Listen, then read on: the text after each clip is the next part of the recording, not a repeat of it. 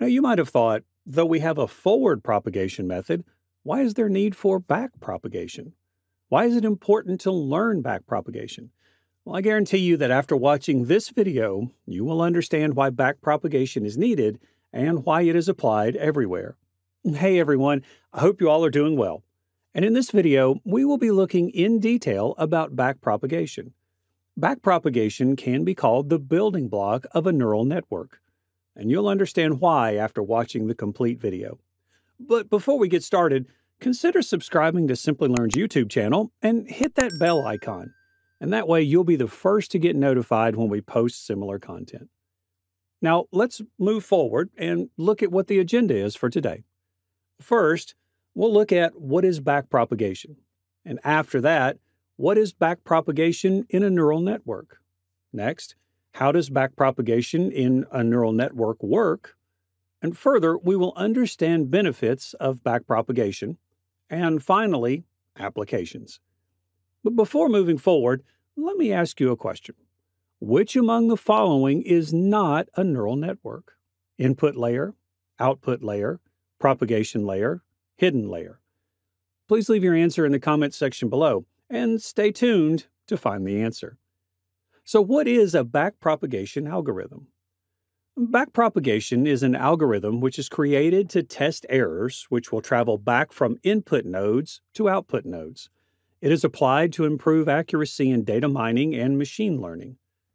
Coming to backpropagation in neural networks, well, what is backpropagation in neural networks?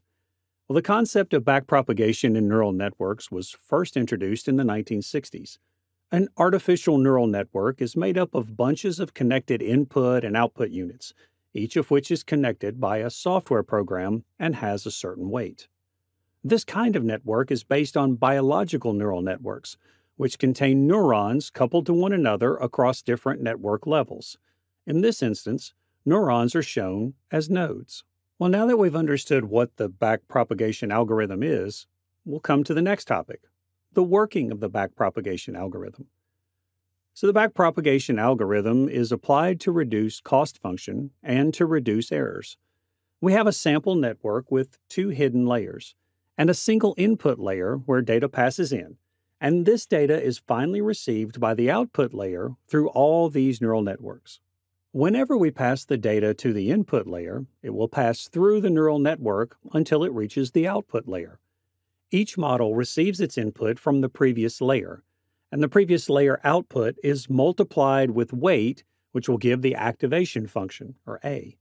And the result of this is passed as an input for the next layer.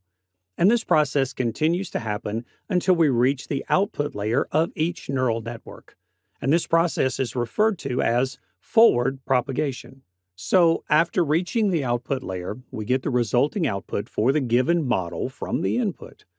Output with the highest activation will be considered as the suitable output match for the corresponding input. Loss is calculated on what the model has predicted as input and what the actual input is.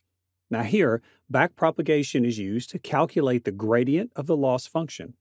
In backpropagation, we are coming back from the network, and now we have the output generated by the given input. Now, gradient descent looks at the output layer, and gradient descent understands that the value of one output increases and the other will decrease. We know that the output is derived from the previous layer's output multiplied by the weight of the network. Backpropagation is the tool that the neural network considers in order to calculate the gradient of the loss function. It is calculated by taking the derivative of loss function by weight. And now we have the loss function calculated from the previous layer. Now, gradient descent will start calculating the value through the previous network using backpropagation with the aim of reducing loss. We know that the value is coming from the weighted sum of the previous network being multiplied by the output of the previous layer. And this process is repeated until we update the value of the previous sum. So as we can see, we are going backwards. And from this, we can increase the value of the correct output node and decrease the value of the incorrect input node. Thus, it will reduce the loss. And the activation function, which has the highest value, should increase, and the lower value will decrease. Do you remember the question that I asked earlier? Which among the following is not a neural network? Well, I hope you got the answer by now. And the answer for the question is propagation layer. To do this, we need to change the output of the previous layer. We cannot directly change it, so we're going to change its previous network. And why do we need to choose backpropagation? Well, below are some of the important factors on why we need to choose backpropagation. So backpropagation is quick, easy, and simple to implement. It is a versatile method because it doesn't need prior network knowledge and only has input numbers as parameters to tune. And there is no need to make any special note of the characteristics of the function that must be taught because it is a common way that typically works effectively. And the final topic is applications of backpropagation. It can be used in the field of speech recognition, and it can also be used to recognize voice and signature. The neural network has received training to pronounce each letter in a word and a sentence, and the neural network has received training. Therefore, backpropagation finds itself in almost every field where neural networks are used. Now, in case of any questions, please mention them in the comments section below. And I hope you enjoyed watching this video. Happy learning!